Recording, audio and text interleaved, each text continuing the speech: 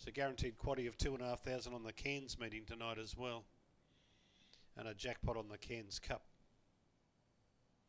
Albion Park Thursday night. Group 1 Garrard's Winter Carnival Cup will be the feature. Over the 520.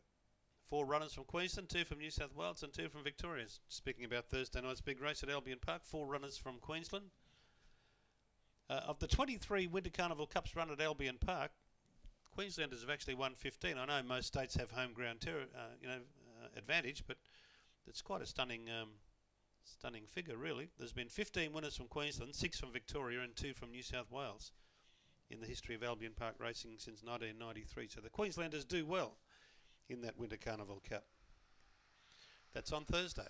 Okay, green light here. Away in the first leg of the quaddie, and Just Spiffing began brilliantly. Went to the lead from Jamari Nemesis. Kingsbury Maria began well, then couldn't show speed and has now been hammered out of play there by Flying Twister. They bumped heavily.